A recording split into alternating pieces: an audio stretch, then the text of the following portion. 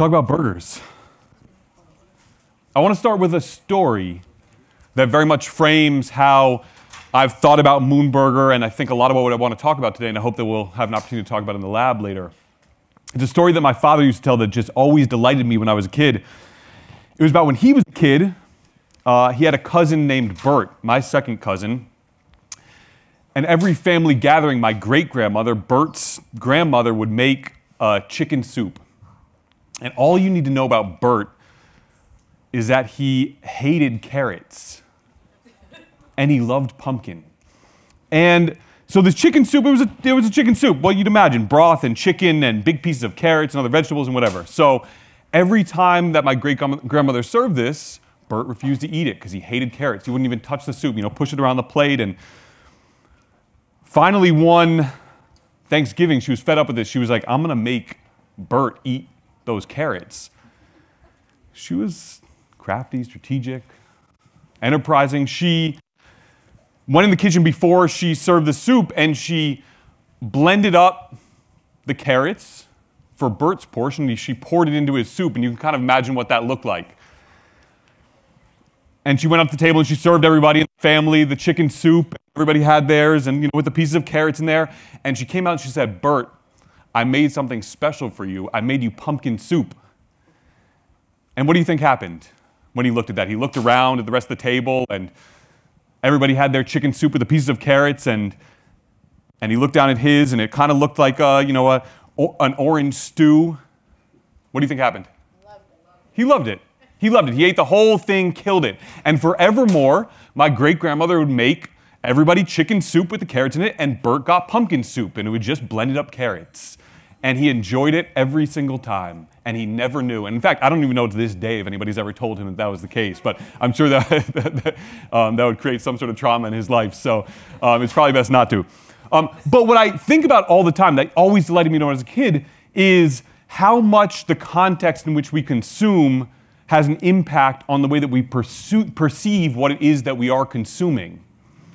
And so with that, let's talk about burgers.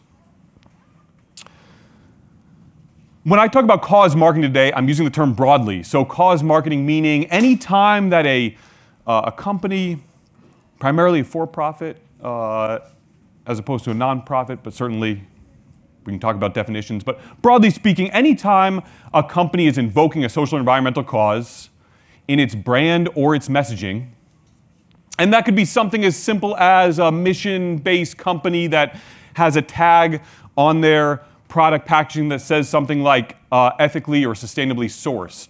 Or that could be something that goes into the kind of traditional CSR space of a Walmart running a promotion in which for the month of March, $1 from every sale is going to the American Heart Association.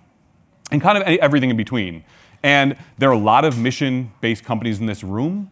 And so I know that a lot of folks think about this and do this in their messaging and marketing. And so the premise here is not that cause marketing is all good or all bad. It's how can we think about it in the most strategic way possible for the end in which we are trying to achieve.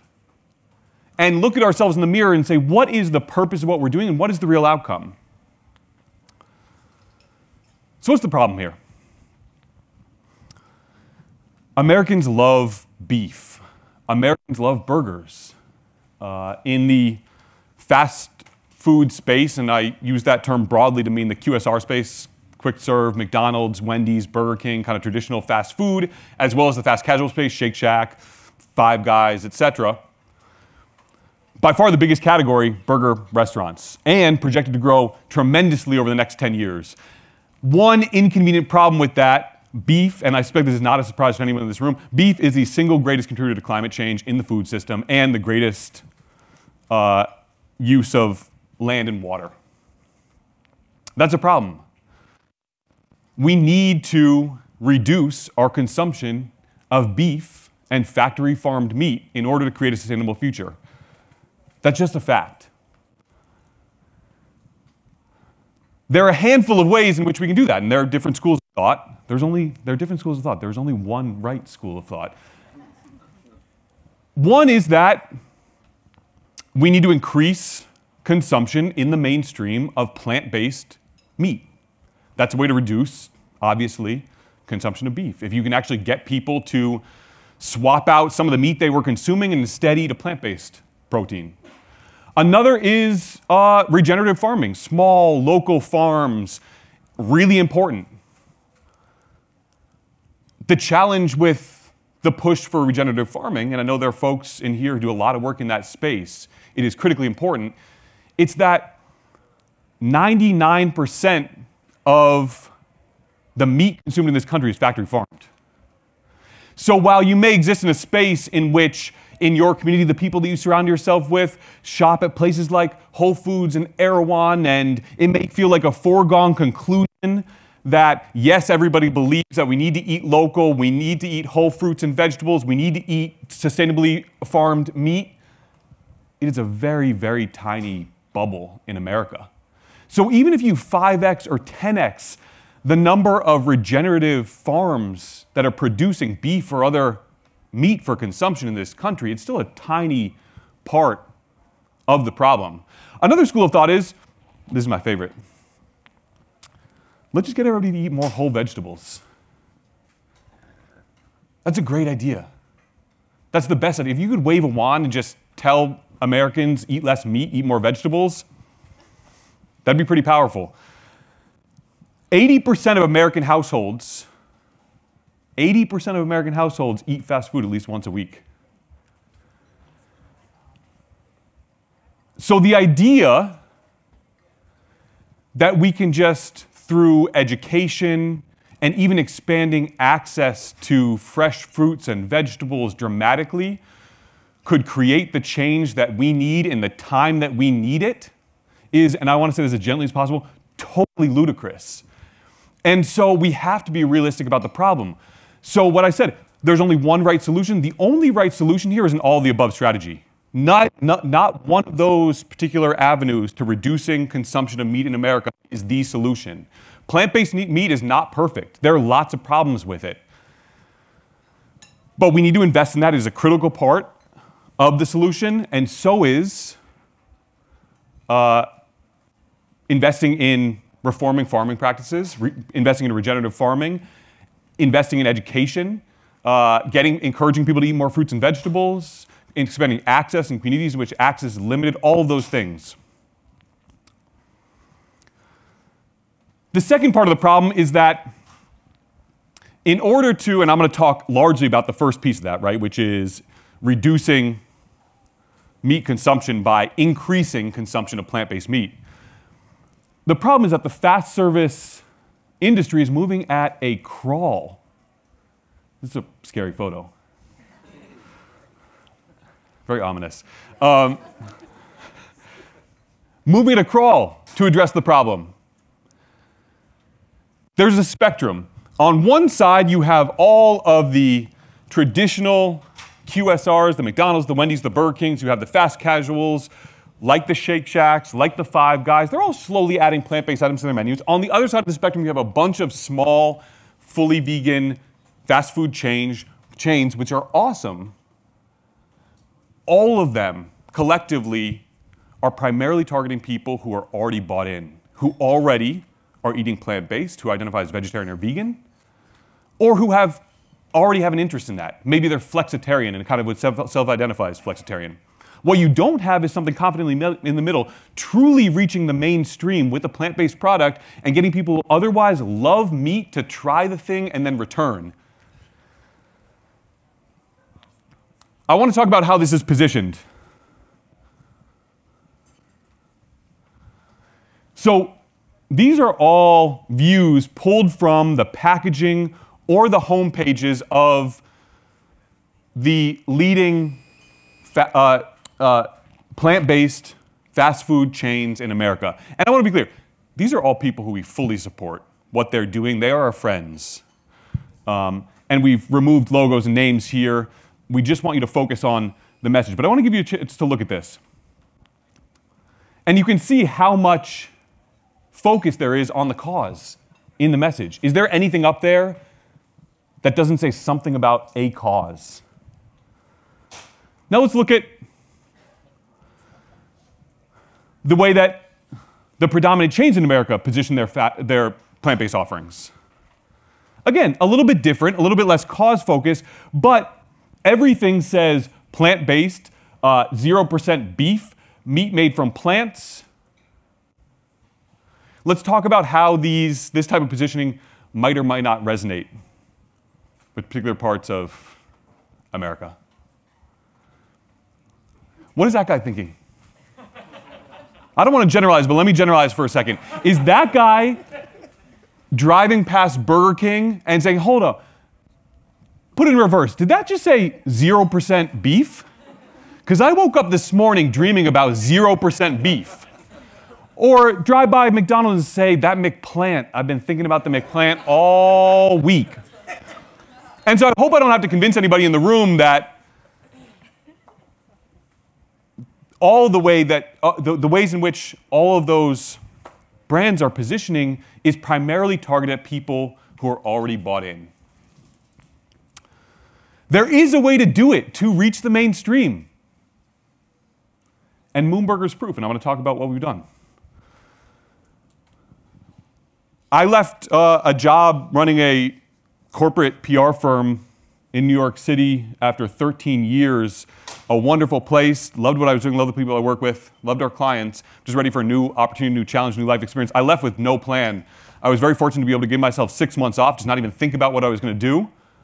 And I woke up one day with the idea for Moonburger. And I think it had been nascent in my mind. Shake Shack was a client of mine for about 10 years. I've been thinking about this, that we're not projecting far enough into the future for the way the world is going to change. History is filled with examples of companies that had significant scale and just failed to read the writing on the wall. Blockbuster, Toys R Us, any number of other examples. There had to be a better way to reach the mainstream than what's currently happening, and if we don't do it, we're in trouble because it's existential. We have to move toward a future in which we are consuming less beef and less meat. And so how could we do it? And by the way, for all my capitalists in the room, it also happens to mean that there is a significant market opportunity because nobody else is doing it. So we set out to do it.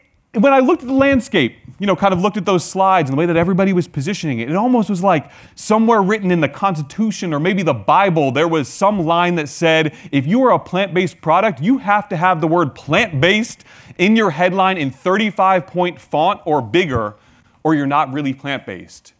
But why? Does that need to be the headline? Maybe. But to what end? And who does that resonate with? And so it's one of those moments, and I would encourage, just as an aside, we all have these moments throughout, I think, normal course of life where you think of an idea and you're like, nobody else is doing it that way. Do I know something that other people don't, or am I a moron? Like, am I missing something? Because there must be a reason that everybody else is doing it this way and has been doing it this way for a long time. I would just encourage you, when you have those moments, stick with them, because you probably know something that other people don't. So we started Moonburger. This got a little distorted, but based on 6 key pillars. I'm just going to go through these quickly. First, food and experience, period. You will see nothing about the cause in our message, in our positioning for consumers. We are totally transparent about what we are serving, but you won't see anything about the environment, human health, animal welfare, plant-based, the word vegan, anything like that. Those are all prejudicial terms. And I want to be honest, and I'll be vulnerable for a second.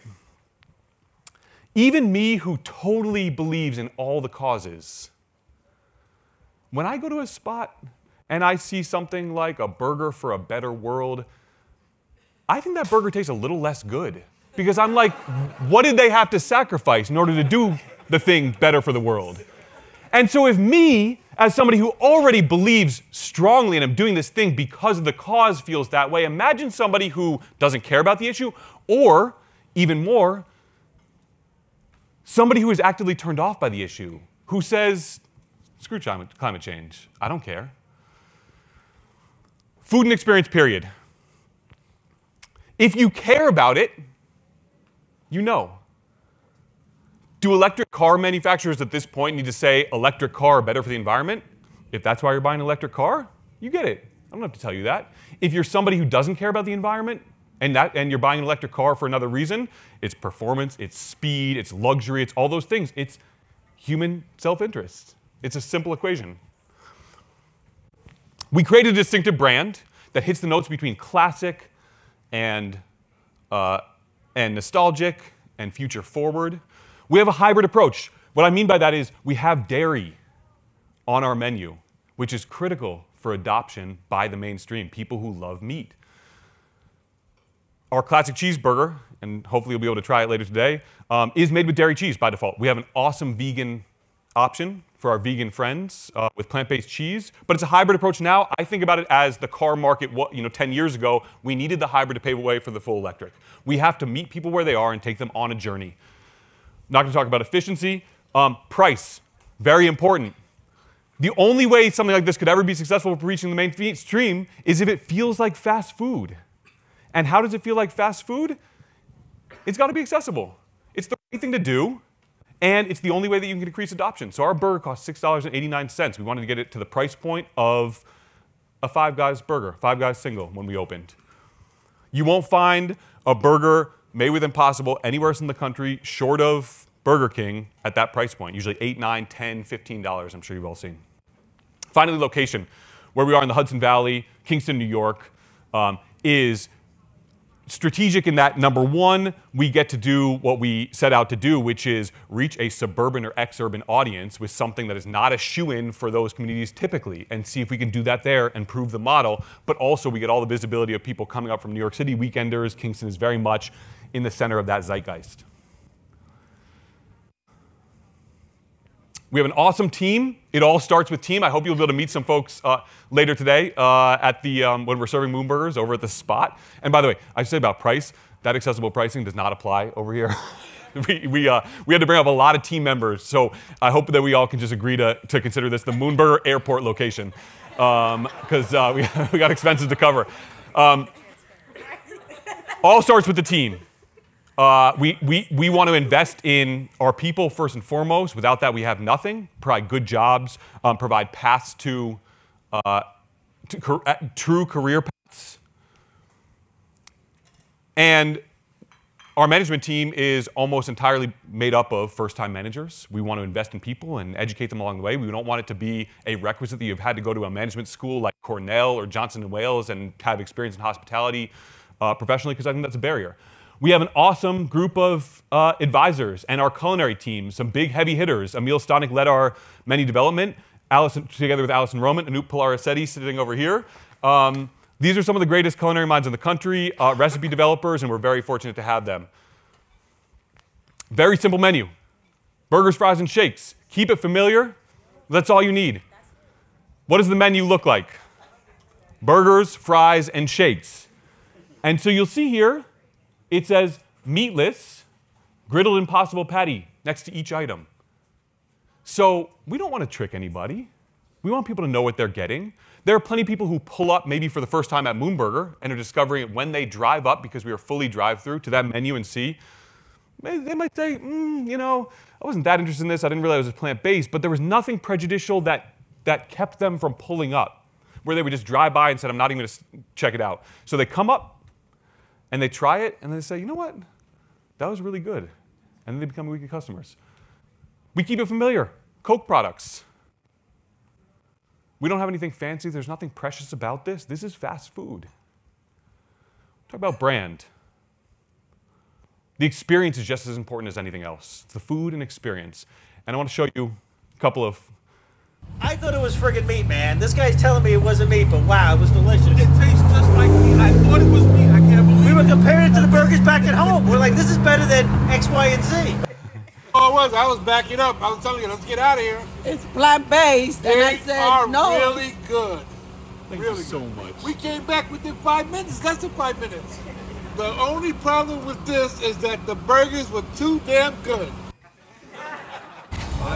Five Guys is all right too, but I like this better. Moonburger's the best. It's probably the best cheeseburger I've ever had. Probably the best cheeseburger I've ever had in my life. All of these people, thank you for these folks. All these people tried plant-based for the first time at Moonburger. And by the way, Ernesto and Carmen, who we met here, who came up from the Bronx, New York, Ernesto said, I got one more thing to say. And he said that last piece. I was like, you can't say that. Nobody's going to think that we put you up to this when he said the thing about burgers are too damn good.